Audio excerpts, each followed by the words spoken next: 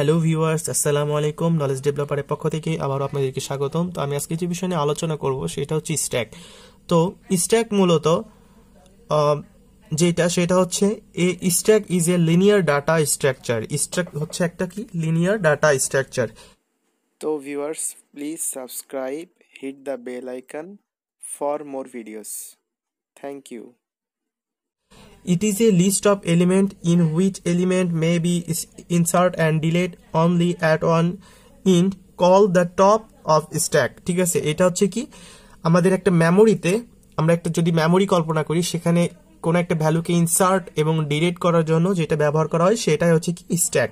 স্ট্যাকের মাধ্যমে আমরা কি করি, কোনো একটা মেমোরিতে ইনপুট এবং আউটপুট বা ইনসার্ট এবং ডিলিট করতে পারি। ঠিক আছে, তো আমরা এটা কার মাধ্যমে করি? পুশ আর পপের মাধ্যমে করি। তো পুশ বলতে আমরা কি বুঝি, যে আমরা তো ফার্স্টে যখন সে প্লেটটা রাখবে তখন সে কি করলো, ফার্স্ট ব্যক্তি আসলো, আসার পরে একটা প্লেটকে রেখে গেল সে, এটা সেকেন্ড ব্যক্তি আসলো এবং আসার পর সে এইভাবে প্লেটটা রেখে গেল, থার্ড ব্যক্তি আসলো এবং সেই প্লেটটা রেখে গেল, ফোর্থ যে ব্যক্তিটা সে আমাদের কি করলো, তার প্লেটটা কি এখানে রেখে গেল। ঠিক আছে, তো তার প্লেটটা যখন সে রেখে গেল তখন তাকে কি বলবো, আমরা টপ বলবো, কারণ সে টপ পজিশনে আছে। কারণ আমরা কি বলবো, স্ট্যাককে সবসময় কি বলা হয়, লাস্ট ইন ফার্স্ট আউট, মানে কি যে লাস্টে আসবে সে আগে চলে যাবে। ঠিক আছে, তো যে লাস্টে আসবে সে কি করলো, পুশ সে রাখলো। ঠিক আছে, একজন, দুইজন, তিনজন, চারজন যদি রাখে তাহলে যে লাস্টে এসে রেখে গেছে তার প্লেটটাকে আমরা উপরে পাইতেছি। আর আমরা যদি তাকে সেই প্লেটটাকে দিতে যাই তাহলে কি হবে, সে আগে প্লেটটা পাবে, কারণ কি লাস্ট ইন ফার্স্ট আউট। তো আমরা যখন পপে যাব তখন আমরা তারটাকে আগে দিয়ে দিব, দেন তারটা 3 নাম্বারটা, দেন হচ্ছে 4 নাম্বারটা, 2 নাম্বারটা, দেন 1 নাম্বারটা।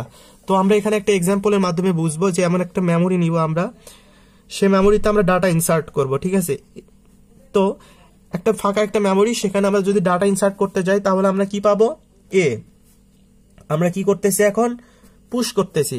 ঠিক আছে, তো ডাটা যখন পুশ করব তখন আমরা এ কে পুশ করব, দেন বি কে পুশ করব, দেন সি কে পুশ করব। আর যখন এটা পুশ, দেন আমরা কি করব, একটা পপ যখন করব, মানে সে ডাটাগুলোকে যদি আমরা উঠাই নিতে যাই তাহলে, তো আমরা ডাটাগুলোকে যদি পপ করি তাহলে আমাদের এখানে কোনটা উঠতেছে আমরা দেখি, তখন আমাদের এখানে উঠতেছে সি। তো আমরা সি কে আগে ডাটা বের করব, তারপর বি কে, তারপর এ কে। তো আমরা ইনশাল্লাহ পুশ আর পপ সম্পর্কে বুঝতে পারছি। তারপরে এখানে যে দেখতেছি অ্যাপ্লিকেশন অফ স্ট্যাক, মানে স্ট্যাকটা আমাদের কোথায় ইউজ হয়। ঠিক আছে, তো ফার্স্ট ইউজ হয় হচ্ছে এক্সপ্রেশন ইভালুয়েশন।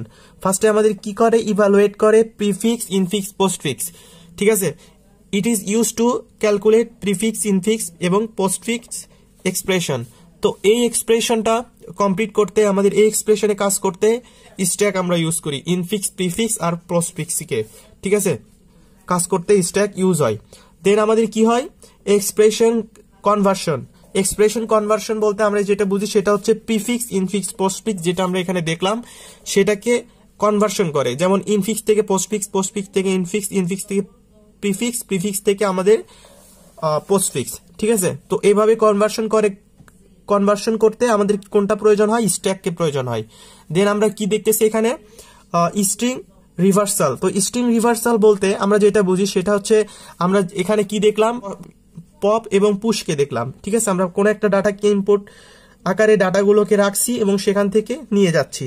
তো এটাকে আমরা বলি যে স্ট্রিং রিভার্সাল। ঠিক আছে, তো সিনট্যাক্স পার্সিং। তো আমরা সিনট্যাক্স পার্সিং বলতে যেটা বুঝি, যে কোনো একটা সিনট্যাক্সের মধ্যে যে ভুলগুলো আছে সেই ভুলগুলো ডিফাইন করতে আমাদের স্ট্যাক ইউজ হয়।